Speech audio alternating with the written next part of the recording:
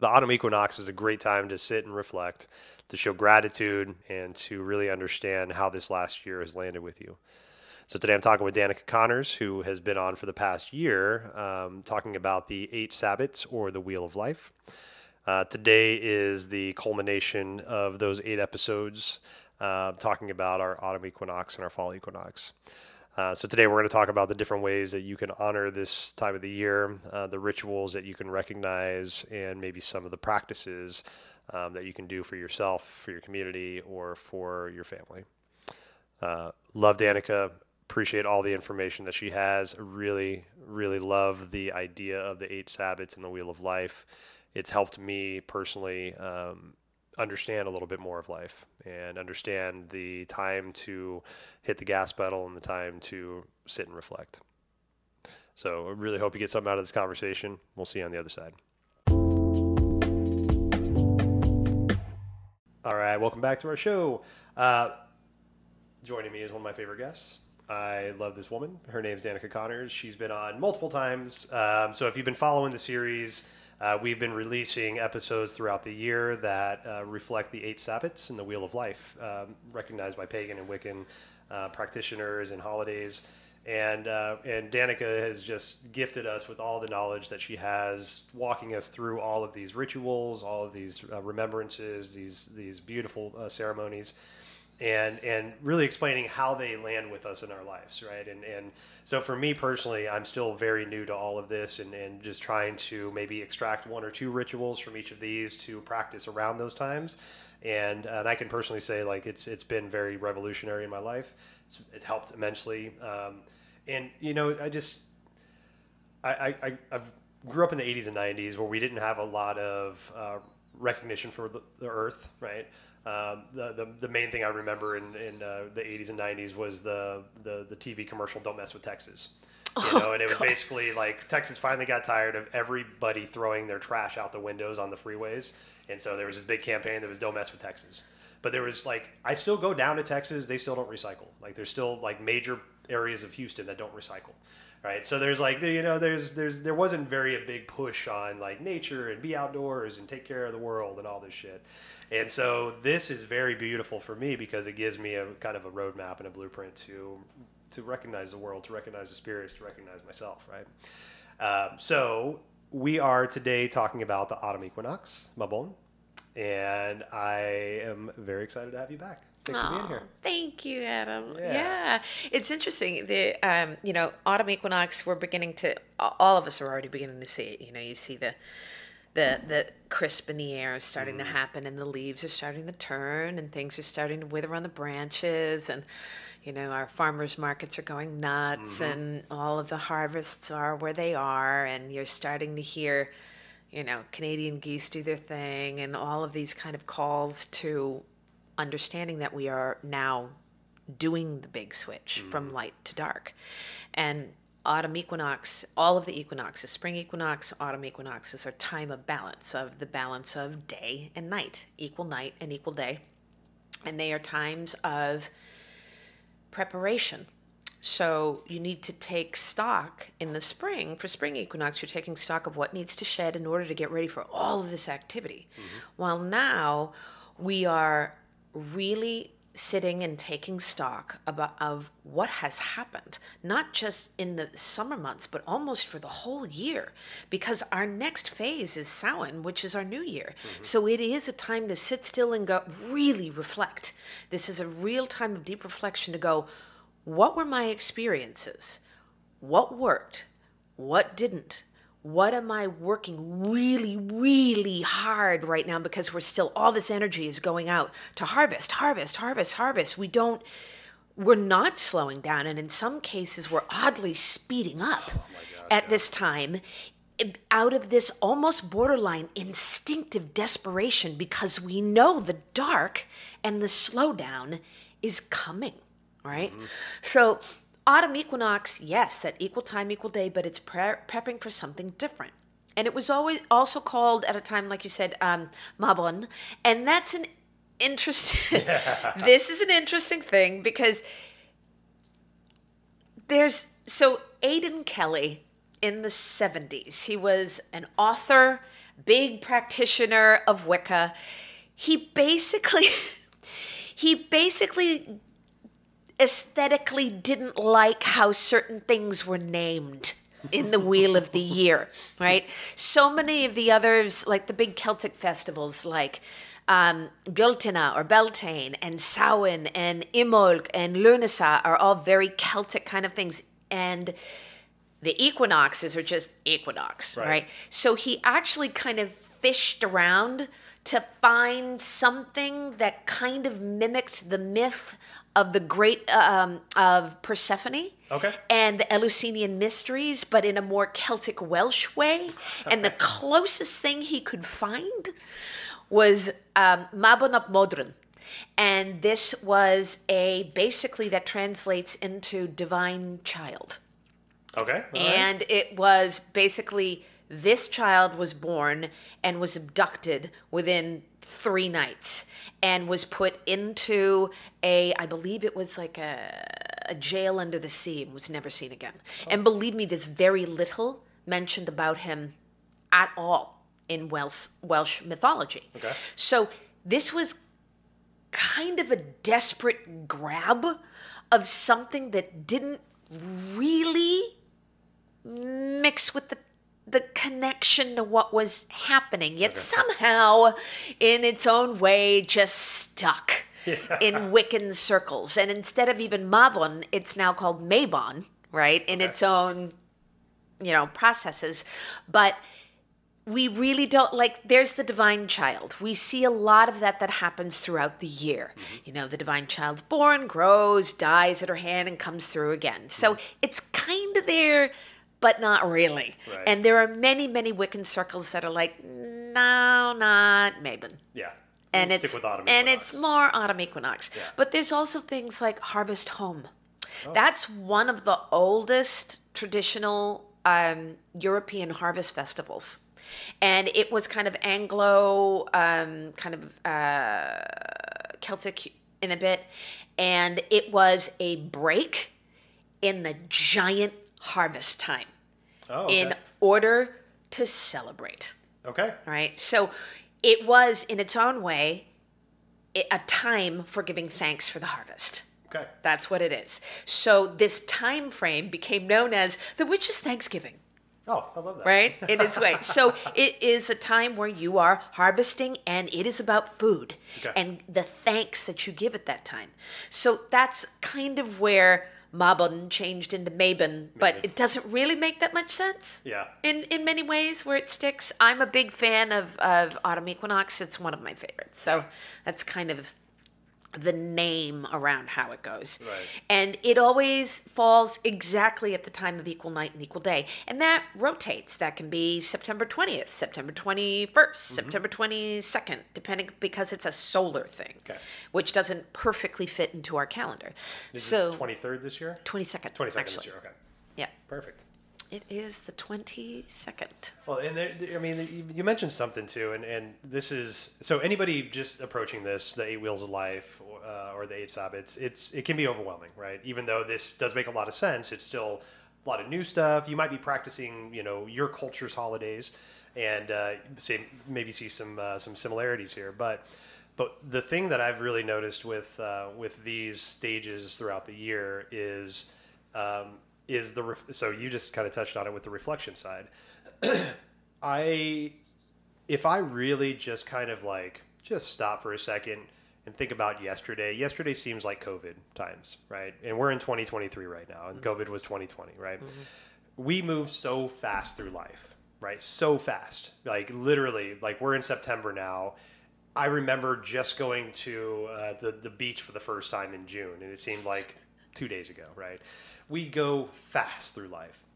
And I think we need to have these pauses to reflect. And whether it's a built-in pause as an excuse to reflect, we get ritualistic with our pauses to reflect. We need to have that time to slow down and really kind of take credit and take stock of what just happened, because we go so fast throughout the time, years can go by and we have no idea what just happened.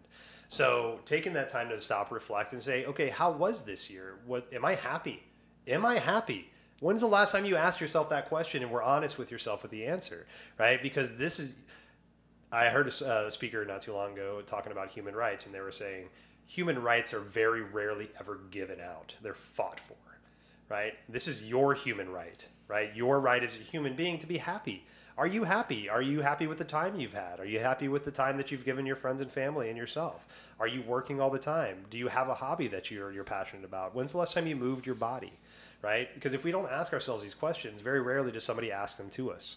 So having those pauses built into where we can reflect, and then you are the impetus for that change.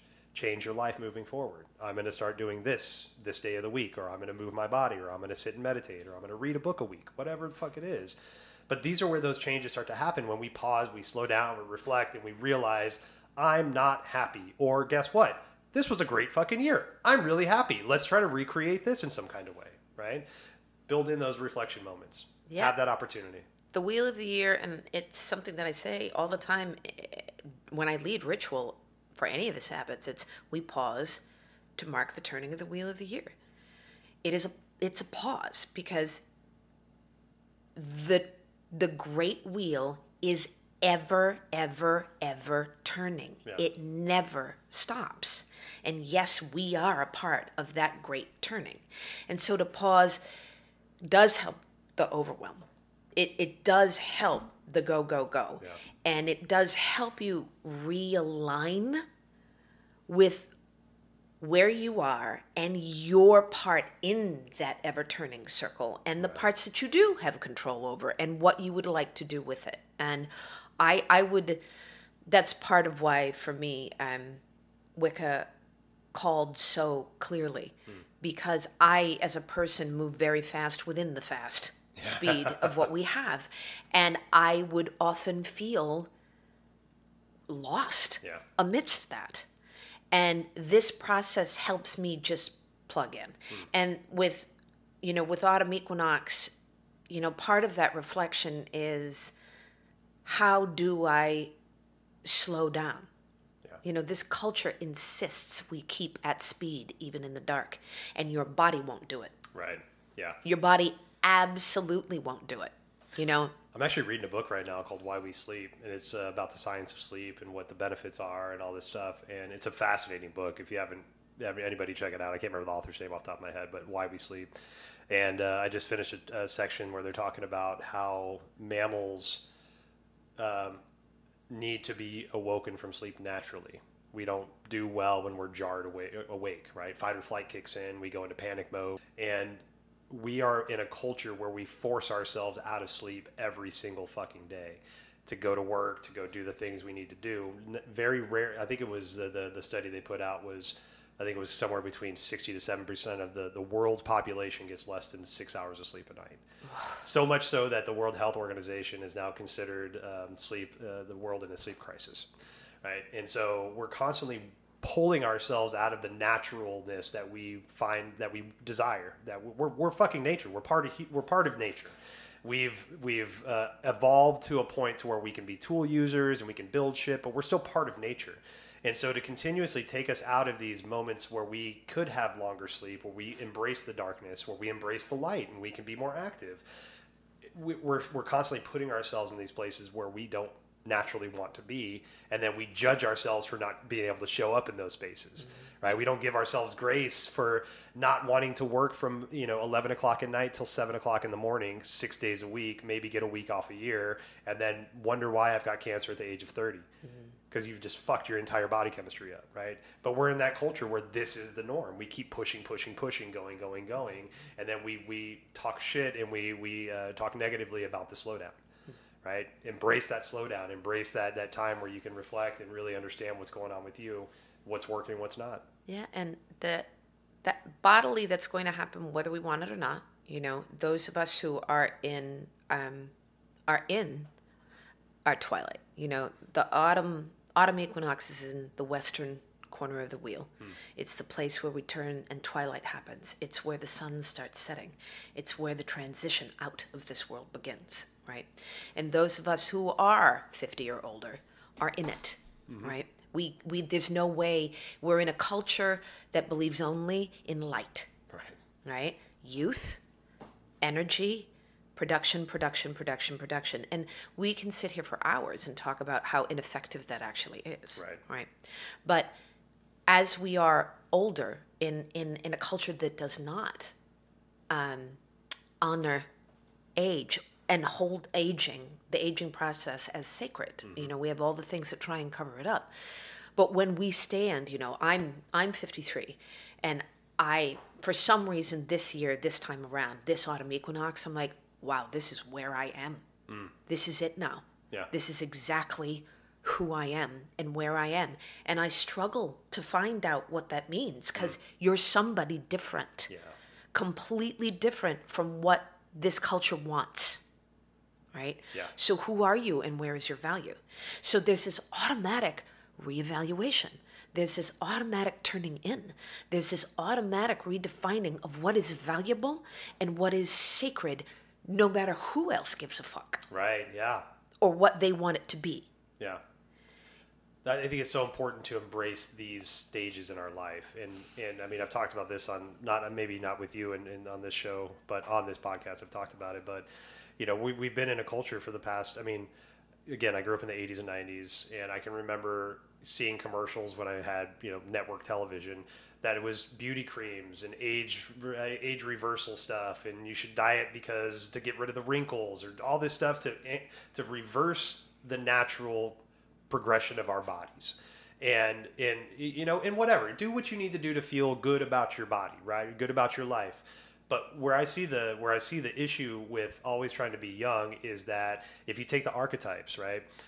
So in the archetypes, we have sage and crone phases, right? And if we're not stepping towards those and embracing that age and the wisdom that comes with that age, part of the job of the sage and the crone is to embrace the age, embrace the knowledge, but impart the knowledge back on the younger generations coming up, because you've got lived experience now, right?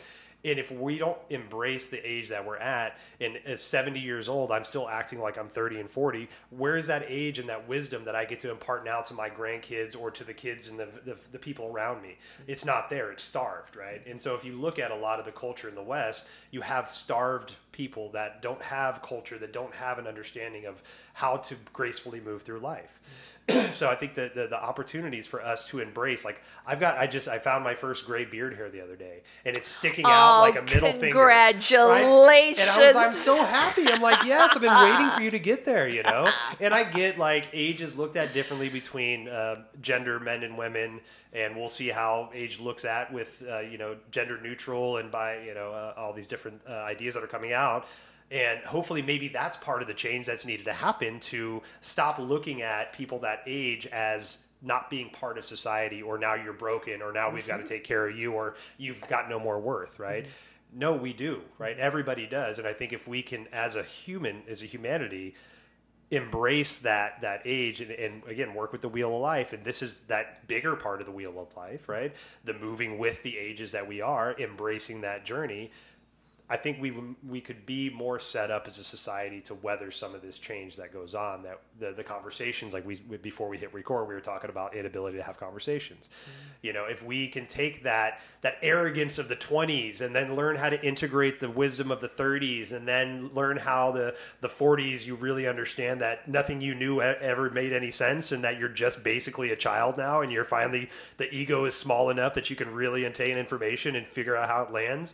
And then in your 50s, you turn into that, we move into that Crows, postmenopausal for women, and the idea that now my family, if I had a family, is raised, they're on their own, they're good to go. Now I can put that love that I've had for just my family, in whatever way that is, to the world, to the community, right? But if we can't embrace and open up our hearts like that, we have the starved people that just are walking around doing the best they can, but there could be a layer of help that's there.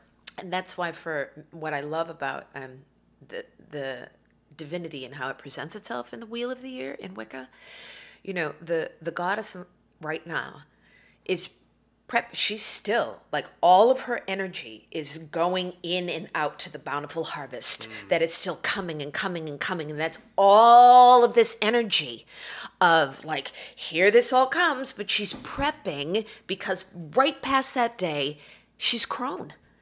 right past that day, she steps into the place of the aging and the wisdom and what that is. And the God is doing the same thing. You know, when the first harvest started, this is, you know, our second harvest of fall fruits and vegetables and seeds and nuts and the wine and all of that stuff, right? So we had our first harvest of the first fruits, and then we have our second harvest coming here. And the God sacrifice and that energy of that is still happening and happening and happening and happening. And he is prepping for the final one where he leaves this plane entirely, and that is that ultimate death. So we're seeing within death and the changes that happen in our divinity. It's not just this uniform non-aging concept. Our sources of divinity for us in Wicca go through what we go through. Yeah. It's a macrocosm, microcosm, so that. And it's a constant circle, so that I'm going through this in order to go through reincarnation or whatever that process is. I'm now in this. And that does mean the wisdom of pain, the wisdom of loss, the wisdom as we recede, right? We're seeing, like I walked out on my deck this morning and I have a beautiful Japanese maple there and her leaves are turning now. Yeah. They're just turning. And I just walked out there and I really noticed it for the first time today. And I put my hand on one of her leaves and I just breathed. I just took a huge breath and went, give me strength to do what you do. Yeah. That's beautiful. You know? And so I love that this whole macrocosm, microcosm thing. The divine is doing what's happening. The earth is doing what's happening. We're doing what's happening. Even if we're fighting against it, we can't step out of the circle. Right. Because we are a part of it. Right. And it's nice to know that as the harvest occurs, so does our lives. As the releasing occurs, so do our lives. As the rebirthing occurs, so do our lives. It's that reinforcement that we are intricately connected. Yes. I mean, just think if a tree, a maple tree, that maple tree you just talked about. What if that tree never lost its leaves? I know. You know, what if the natural progression of life just didn't happen? Like bears didn't hibernate, right? You know, there's all these things that just need to happen to let the world move in its natural way. And the more we start to manipulate it, the more those little micro effects start to happen that we might not see on a grand scale, but over time we start to see them. You know, I referenced that book, Why We Sleep, and another thing that they talked about recently was sleeping pills, and how sleeping pills, they might knock you out, but is that sleep, right? And there's studies now that the sleeping pills have been out for a long enough time to do these studies, and there's almost like a 30% increased cancer rate for people that take sleeping pills. Interesting. And the mortality rate for anybody taking sleeping pills for I think over 5 years, the mortality rate goes, you're going to die quicker, right? Die sooner. And so one of the hypotheses with that is that, okay, you're maybe getting your eyes shut and your body's going into stasis, but the benefits that sleep gives you, like the rest and relax, you know, the metaphor there, or the picture I like to use in my head is when your rest and relax kicks in and you're in natural sleep, that's your time when you're like, your cleaning crew comes out, right? Your little janitors come out, they start sweeping out the cobwebs in your lungs, and then cleaning out the corners of your liver and doing all the maintenance shit that your body needs. But if we're knocking ourselves out, whether through of sleep medication, alcohol, drugs of some sort, we're not allowing the body to go into that rest and repair. We're just clonking ourselves out, right? And we're zonking out. And so that rest and repair is obviously something we need. We're not getting it over time. That builds up, and then we die early, right? And so it's like we got to have that natural part of life. And the more we start to shortchange it, these little things that may seem insignificant at the time end up building up over time. And do you want to knock 30 years off of your life if you're living a happy life? Probably not, right? You know, I probably want to live those 30 years, you know, see what happens. Right. So, you know, so it's like understanding why you're doing what you're doing. If you're shortchanging something, be ready for some consequences for it, right? But maybe finding a way to open yourself up to some of these ideas that have been around for millennia that we've shunned because we're not part of nature anymore, according to the Webster Dictionary. And we find our ways to integrate this back into our lives. Yeah, because it's about consciously letting go. To sleep on your own, you have to make the decision to let go. That's interesting. I never thought about it like that. If you cannot let go, you're not going to sleep. If your body can't let go, you're not going to sleep. If your mind cannot let go, you are not going to sleep. Sleep is contingent upon the ability to let go. Yeah. Right? I love sleep. And God, I do too. I Fucking wish I love got sleep. more of it, believe me. And it is better if you have a sleep, hygiene around it, how to shut off certain things, how to, trigger your body into releasing its own melatonin so Right. it knows how to do this. But this is what autumn equinox is about. This is your sleep hygiene. Right here. Yeah. Right? This is how you stop and go, I need to let go in order to survive this winter. Yeah. What do I harvest in and hold close? And what do I let go of in order to do this? It is so this moment of reflection, to me, I can hear at this time of year, I can hear the goddess over my shoulder going, what worked and what didn't. And you have from now until Samhain, because it's Samhain, is when the final letting go occurs. Right. You've got to think about this. You need to finish what you've started. Yeah, there was a big kind of, energy around leaving things not finished at this time. Okay. That's where you leave energetic doorways that just bleed you dry through the winter. You have to put the garden to bed. You have to finish the things in this time frame. Right. And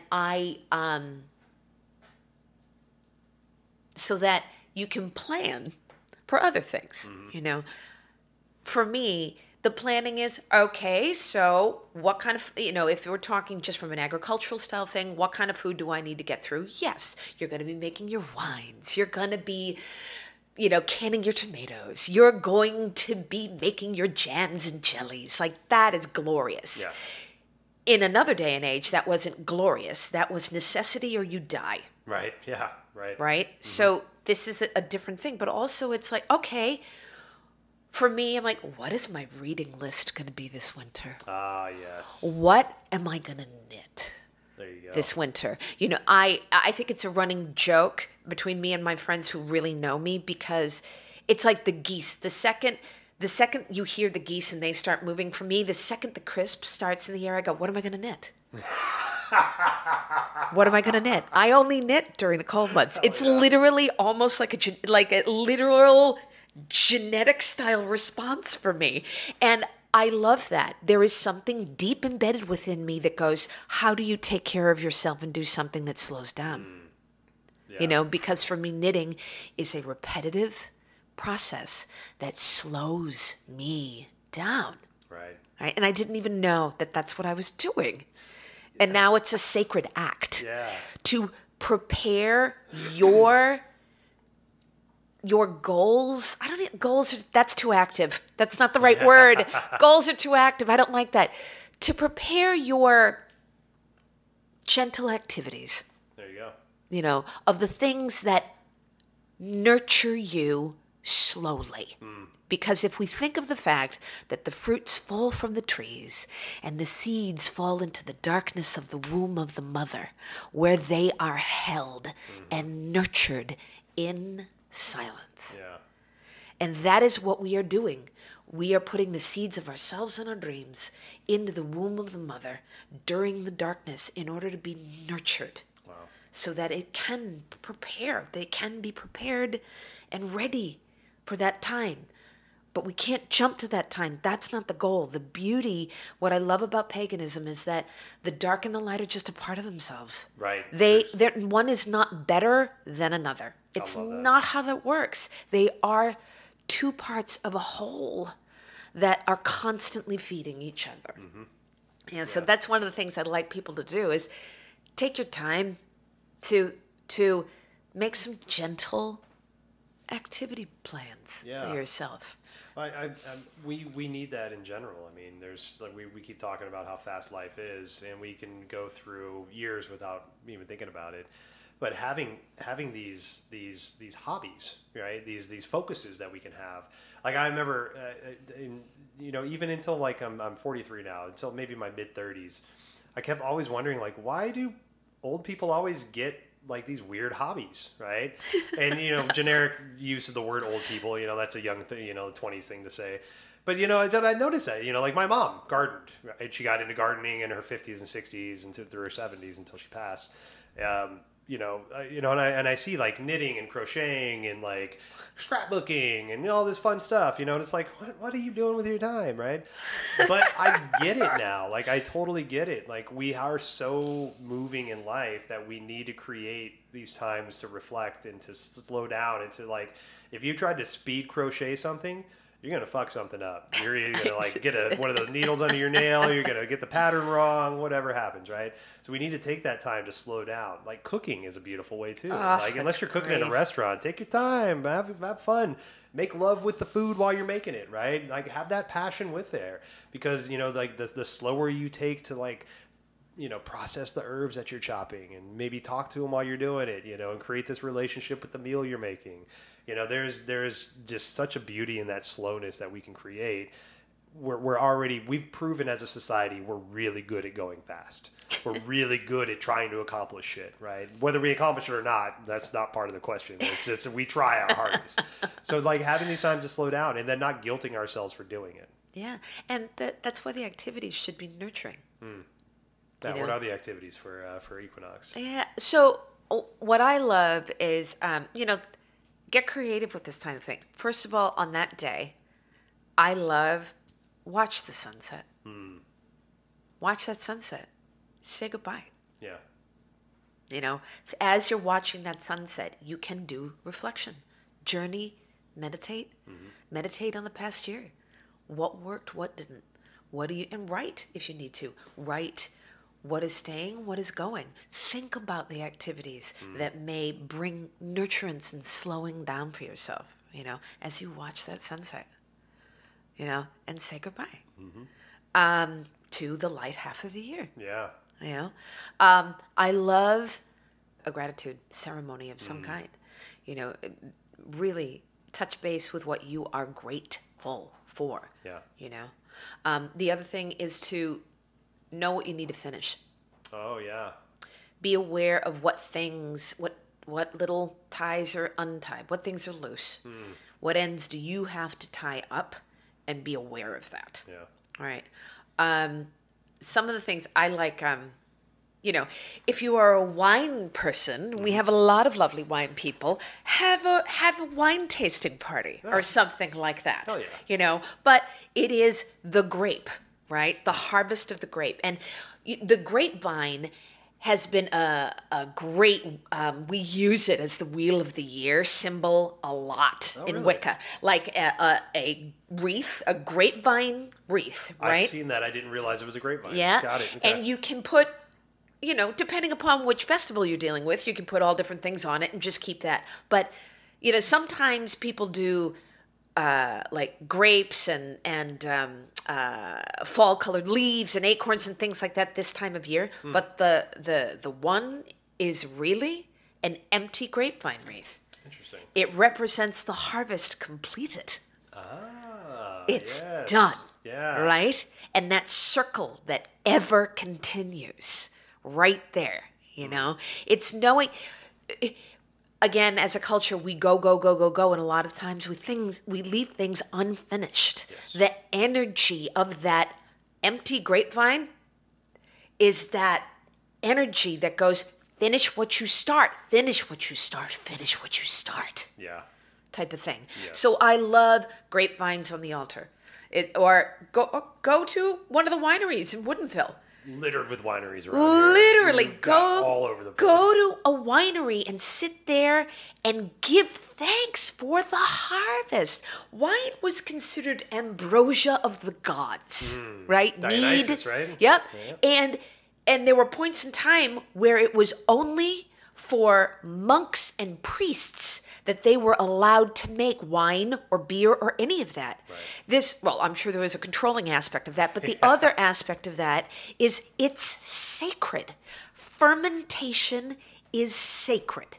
You are taking something that transforms through literally being eaten apart in order to become something new that actually creates that euphoria of deep connection.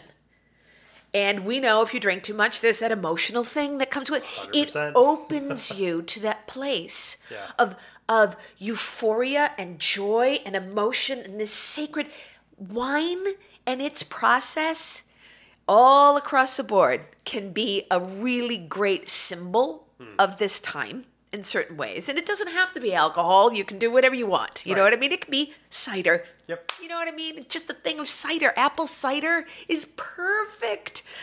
So some of the other things, offering, because it is about acknowledging your bounty and your harvest and giving of it, right? So giving of, like donations at this time is a great thing. Donating your time, donating your money. Like donating your time at a food bank is a great idea. Yeah. You know what I mean? Where can excess food go? Where can the excess be? Right? Because when we really sit down, most of us can sit there and go, yeah, we have excess. No matter how close we think we're living to our paychecks, we have excess. Yep. I had an interesting realization of that. Within the past 5 years, I switched from corporate work into more personal work. And, I went from my cushy X salary to, making considerably less than when I was making. But at the same time, like at the beginning, it was shock because I was used to making this much money. Now I'm making, again, significantly less, but I'm living a much more comfortable, quote unquote, life because I realized how much excess that I was living in. Because when you're making money and, I wasn't that responsible with saving it, I was just continuously spending it. Like I was just putting back in the economy and stupid shit, stuff that made sense to me at the time. But, I look back, I could see it's excess, right? I didn't need that. And so now, like having made less money or making less money, but feeling more comfortable than I ever felt and seeing where that excess lies, like now it's like, well, what else is excess? Because I'm sure not I'm trying to like whittle myself down to just having just enough to make it by, but just having that cognizance of, as much as my anxiety wants to make me think I'm living in a scarcity mode, dude, you're living in abundance, right? You have an abundance of love in your life. You have an abundance of opportunities. You have an abundance of physical things that make you happy. You have an abundance of emotions that are there for you. Like there's so much there that I don't really need more. Yeah.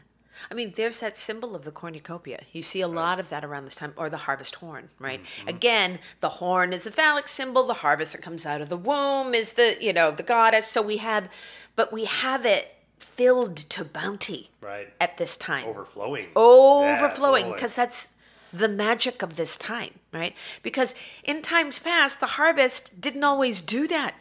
Right. The harvest could have been horrible. Yep. So even putting the symbol of an overflowing cornucopia is trying to invoke that energy into your life, right? But it is overflowing, means when you have it, it flows out from you outward to be shared. Yep. So it's never this is all about me and it's all coming to me. It's always about that deep connection of the flow. So that's why donating your time and donating your money at this time is about that circle of reciprocity. Right. Super important. Yeah. Right, for us. Interesting, just looking at current events that just recently went down, we have the Burning Man thing that just happened, right? So Burning Man, there was big storms and, a lot of the participants got kind of stranded there for a little bit of time. I believe the news outlets over-aggrandized it as they do. Then what do you know, the severity of what it actually was. We had friends that were there. They were like, yeah, it's kind of hard, but like we decided to come to the middle of the fucking desert. We're kind of prepared for this shit, right?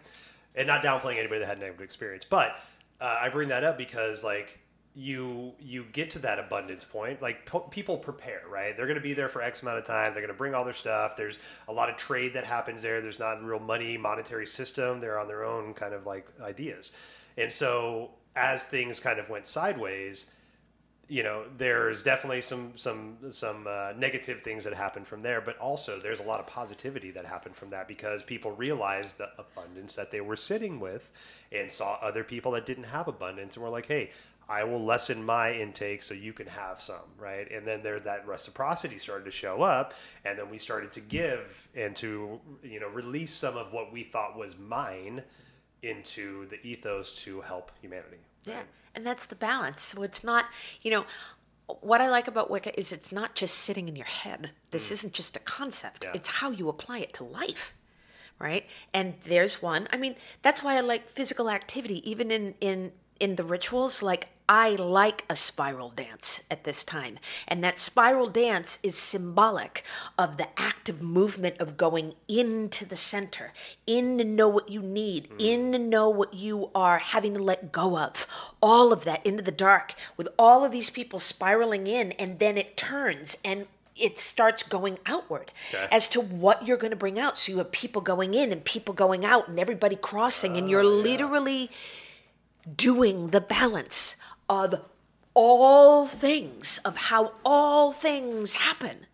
So to even doing tree pose while watching the sunset. There you go. Gang. Yeah. Right there. Walking on the sidewalk, one foot in front of the other on an edge. Know what it's like to actually have to find balance, right? Yeah. Balance means you can't have too much and you can't have too little, right? Yep. So it's always this process right now in order for that center, to find that center. You can do it physically, mentally, spiritually, emotionally. Another thing which I found interesting, which I did one year with some friends, and it was really, really powerful, is there's some old Celtic customs in Ireland. You visit graveyards at this time. Okay. Because at Samhain, the veils will open right up, and everybody comes in.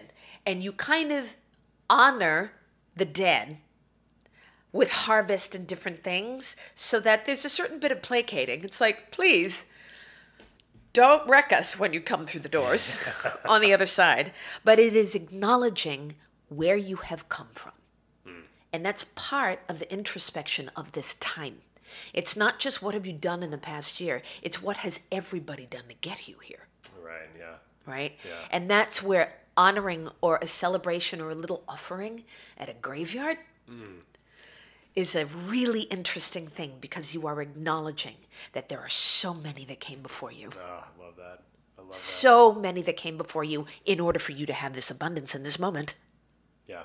Right? Yeah. So I do love that. Like getting a nice little bottle of wine and finding your local cemetery. Yeah. And just going to those who have come before and leave a bottle somewhere. Yeah, there you go. This one's for you, homie. Yeah. There's in the Western culture, we've aggrandized, and maybe we're finally getting away from this idea, but for a long time there was the self-made person, right? I made it on my own. I did everything. You're full of shit, right? Nobody ever has made it on their own. Yeah. You were birthed from somebody, so you had to get help to get in alive, right? Somebody gave you an opportunity. Somebody bought you dinner sometimes. Somebody gave you a place to sleep. Somebody gave you an idea. Somebody gave you a chance, right? Nobody is self-fucking-made, right? And so that idea that you just talked about shows that, like, you don't have to know where your help came from, but just know that you've received help at some point in time and honor the help that you've given. You've gotten, because you're probably going to be giving that to somebody too, whether you realize it or not. And so that reciprocity comes back again. Like, I've received... I remember at my first management job as a restaurant manager, I was lucky enough to have a very beautiful human being that was very human-minded, not business-minded, take care of me and teach me the ropes. And he's been a business mentor since that day, and now is a dear friend of mine. But he taught me how to respect the people and the information and where it came from. Not just be like, oh, I'm the guy with all the fucking answers, get out of my way, I'm going to do the things. No. That information came from somebody, right? Honor where it came from, and then honor how you're going to present it to somebody else, right? Don't be just the holder of information. This is my info. Sorry, you can't. It's proprietary. Get fucked. No, it's not. This is everybody's information. You just might be the one that's interpreted that information for now, right? So how are we giving back, and how are we understanding where we've gotten help, so that we can reciprocate that help to somebody else? That's why it's important to find those. Like, I like. That's why I think giving in some way at this time is important. Yeah. Sit there and go, and I don't care whether you're going to donate your time, whether you're going to where you donate your money, or you're going to help somebody else, whatever it is, do it in this season. Yeah. It is so good for the soul. It is so good for the humility that this country lacks in ways that are incredible. Yeah. Right? So autumn equinox, you find that balance point. No, at any point you can fall off that balance. And when you do, somebody's going to have to give in order for you to get back up. Right. Yeah. So again, the great balance, important to take a look at. So another thing that I'd like to do, if you don't have any other time, but we literally in this part of the world, in the Pacific Northwest, have some of the most beautiful nature around. God, so good. Take the time to walk in nature and notice what is receding. Oh, okay. What is dying? What is letting go? Okay. What is changing? And ask for their help. Mm. Ask for, just connect into that energy. Mm. It was just like I did with my Japanese maple. As I touched her and I went, may I have the courage to do what you do? So effortlessly. So effortlessly. Wow. May I know how to let go like you do. Yeah. Right? So that you can walk into the forest and see it all around you and connect deeply to that energy in whatever way feels fit. And that can be simply by walking and noticing the color of the leaves turning and things beginning to dry and brown. Look at it and take it in. And the asking is such a beautiful layer to put on there. I recently heard somebody talking about death and life and how this person believes in reincarnation, which I love the ideas of reincarnation. And they were talking about how when somebody dies in that's close to you in this life, their spirit has realized that all the help that they can give you in this life, in this physical life, is exhausted, and they have to go to the spiritual life to be able to help you now, right? So that's where the spiritual family and the spirit guides, power animals, all that stuff comes from. And so with that kind of idea, we have things passing around us all the time, right? So nature, like you just talked about, and that's a cyclical part of that it's natural, right? They're going to be rebirthed, right? That Japanese maple is going to come back. So while it's transitioning and it's taken that, the leaves have fallen off and the leaves have maybe transitioned to the other side, quote unquote. Maybe that energy now that you've asked for, it can be helpful to you in this physical form, because that spirit energy is now saying, "Hey, guess what? We have a mission. Somebody asked for our help. Danica, we're going to help Danica. Cool, good. We have our autumn and our spring figured out. Yeah. We're going to send that energy to Danica." So like that idea to me, it seems really beautiful, and it seems like, why aren't we asking for help from all of these things that are passing naturally around us, giving them, maybe a mission to accomplish on the other side, while they make their journey back. Yeah, there's a lot, even in different initiatory traditions, there are certain degrees where, your teacher will tell you if it's time. But there are certain degrees where, no, you have to ask. You have to ask. Because if A, you don't have the humility, then you're not at this point yet. And B, it is your asking that turns the key for everything to start. Because you have to be ready before anybody else. In the beginning stages, teenagers and kids, yes, it's our elders that look at us and go, "Oh, you're ready now." Yeah. Right? But then somewhere between the shift between the 30s and the 40s, it is now you've moved into a place where you have to go, "I'm ready now." Yeah. It is for me. But in order to do this, I need help. So I have to ask. That's all about knowing who you are and understanding humility and understanding that you can't do anything by yourself. Right? And that's a different initiatory degree. That's a different level. Yeah. Right? And that's where autumn equinox comes in. It's like walking through that western gateway of that type of wisdom, of knowing that there's humility and competence, and how do you bridge those? Yeah. And it comes by slowing down, not by speeding up. And maybe that's why a lot of the Eastern cultures, families stay together. As far as like your grandparents and great grandparents, they like live with the families, right? So like if my mom and dad were still alive, they'd be living with me and imparting their wisdom with me and understanding of that, and I think maybe that's that part of that we're kind of missing in this culture, is that we're so quick to just kind of shut away our elders and not receive that wisdom, kind of like what we talked about earlier. So like having that wisdom constantly in your household, you see physically, you see it, right? You see the slowing down of humanity. You see the wisdom that's being gained. You see the impartment that wisdom is helping with. And maybe that's part of like, that slowing down part that we're just kind of shortchanging and moving past, in that some of those different cultures, have understanding of that and then realize the benefit that has, instead of the potential like, well, I don't want my dad living here when he's in his 60s and I can't live my life. It's like, well, think about the information and the help that your dad can actually provide you, right, or that elder person. Right. And that elderhood it's hard, I think, elderhood in this culture, because we're very used to ignoring our elders. Yeah. Like, they don't have wisdom. So then the elders become desperate, alone, and afraid and controlling as well. Right. So it doesn't end up being this actual organic process. It's still people desperately jockeying for power, position, and to be heard. Yeah, that's a good point.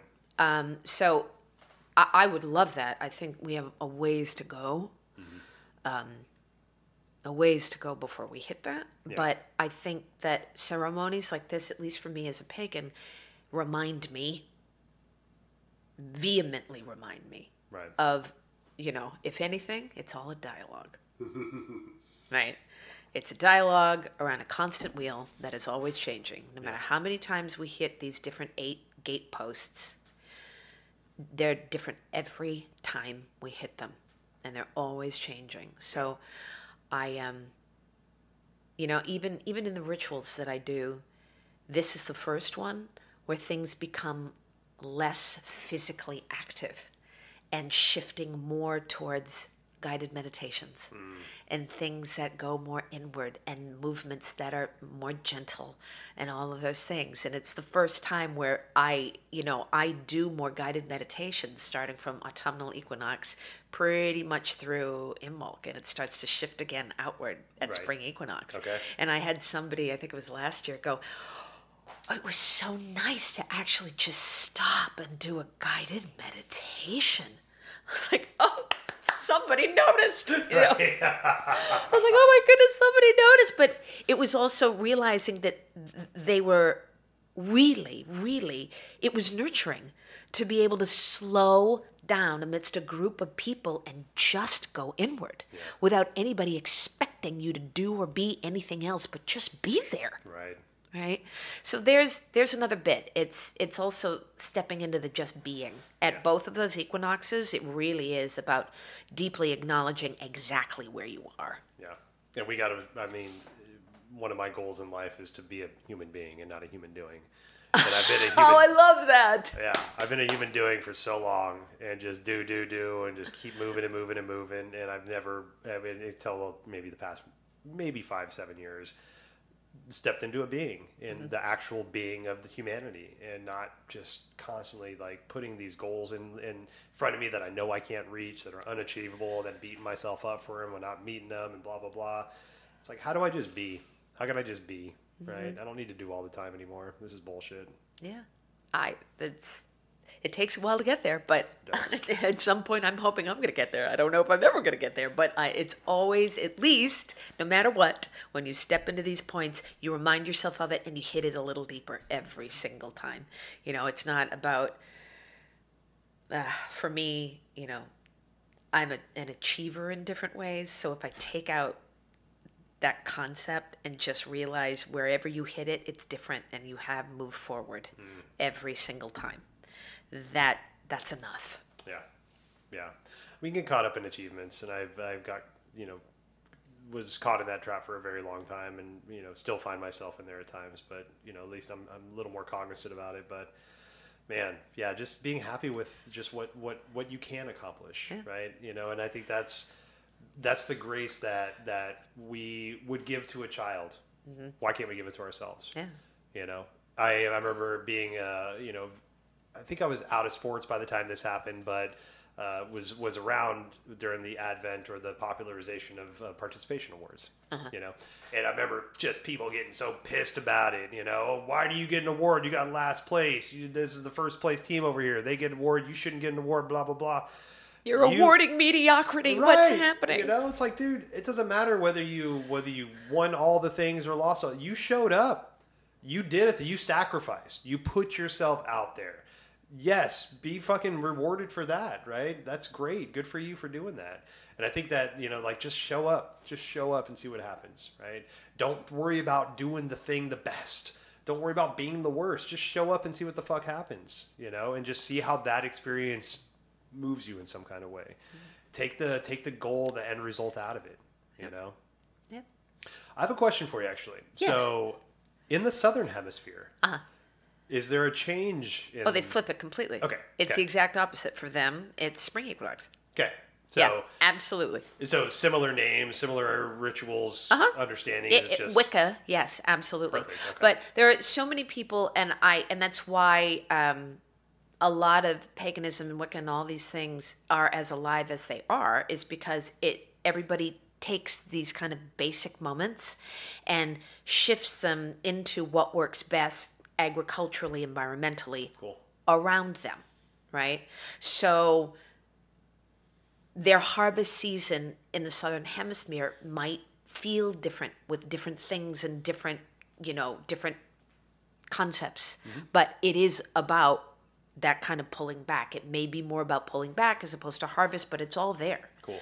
So I love the flexibility, how you can adapt it to be whatever it is you actually need, as long as there's that through line that you are deeply watching at those points around that time, what has changed in the scope of the environment around you. And for me, that's also how it rolls over into that playing out in my life and my concepts and my body and my being and my connection to the divine. Yeah.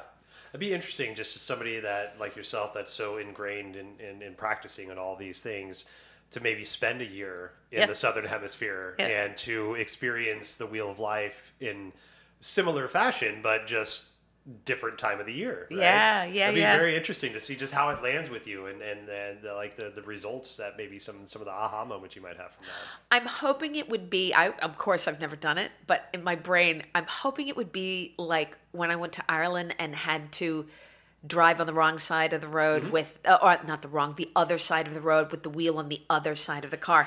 And for me, it was at first I got in the car and I am so me in this way. I went, well, I'm going to do this. Like, I'm never that person who hides in the corner.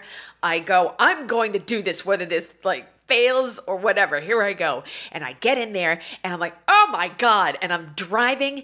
And after 5 hours, it was like it was nothing else. Totally. You know what I mean? It's at first, those first 5 hours, you're like, oh my God, there's a car. Okay. There's something, this side. Oh my God, I'm too close. It's on the wrong side. I was like, and then by the third, fourth day there, I was just like a Manhattan driver all over again. So I feel, for me in my world, I would hope it would be similar to that, where at first I jump in, I'm like, what the fuck is going on?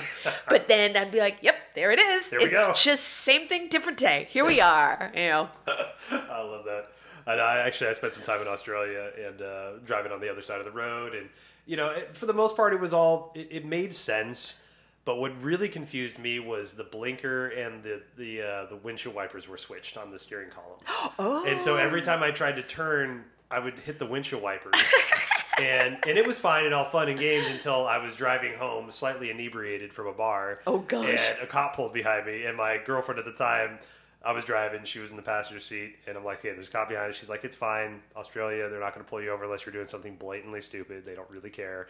And I'm like turning a corner, I hit the windshield wipers, and I'm like, oh my God, I'm going to jail in Australia. They can tell I'm drunk. They didn't fucking care. But it was just funny. It was one of those moments of like, God damn. I know. It's really interesting. But I think it's also that type of flip, I think, is important so that you're never so set in a specific way that you can't be open to the necessary changes and adaptations that happen Right. through all of these processes. And it can be something simple. Like I was listening to somebody about something, just like changing your behavior patterns.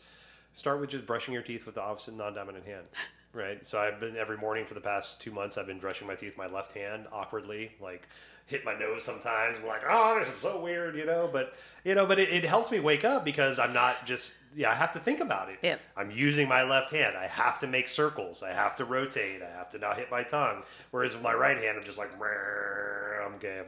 Yeah. I'm half asleep still. Yeah. So having that change and having the awareness for the change and being witness to that change for you. Yeah. Love it. Well, Danica, you are amazing, and I again appreciate your time and all the information you've shared over these 8 episodes. We've had 9 technically, but the first one was about something different. Yeah. So if you ever want to check out all the 8 episodes, they are on our on the podcast. You can search Danica's name. You can go through them all. Every single of the 8 sabbats is on there. This is the last one we're putting out.